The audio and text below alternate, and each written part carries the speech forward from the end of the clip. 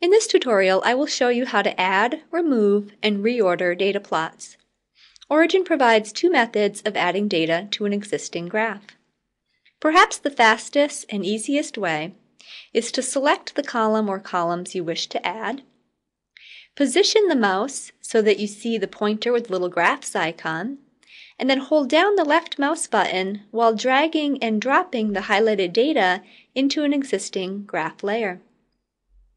The column's Y plotting designation is used. This data was plotted against the associated X column, time, in the worksheet. To verify this, I'll make the graph active and click on the Data menu to view the data list. Origin plotted the data as a line plot, the plot type of the graph. In the Options dialog, on the Graph tab, you can specify the drag and drop plot type. Now most users will probably leave the default as is, but if you always wanted, let's say, a scatter plot, you can set that as your default. Regardless of the graph you dropped the data into, it would always plot as a scatter plot. Removing a data plot is of course easier than adding. Simply right-click on it and choose Remove. While the data is no longer plotted in the graph, the column of data still exists in the worksheet.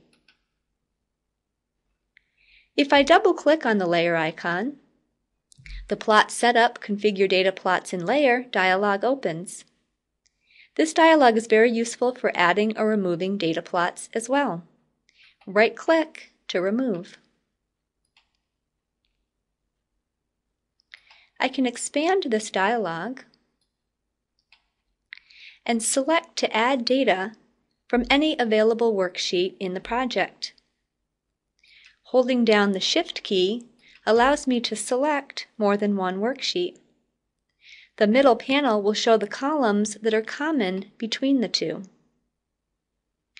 I assign the X and Y columns and then click Add, which adds from both Trial Run 1 and Trial Run 2. Clicking the New Legend button will update the legend. The order that the data plots appear in the legend is the same order in which they appear in the layer.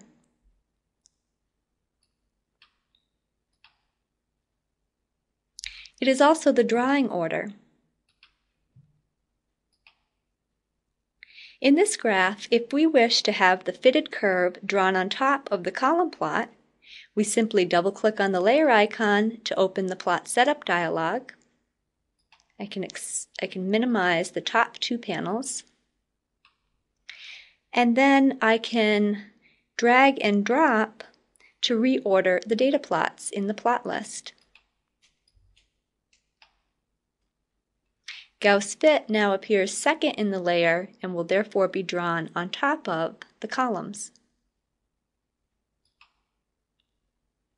In conclusion, drag and drop plotting is a fast and easy method of adding data to an existing graph, while the Plot Setup dialog can be used for complete control over configuring your graphs. Thank you for watching.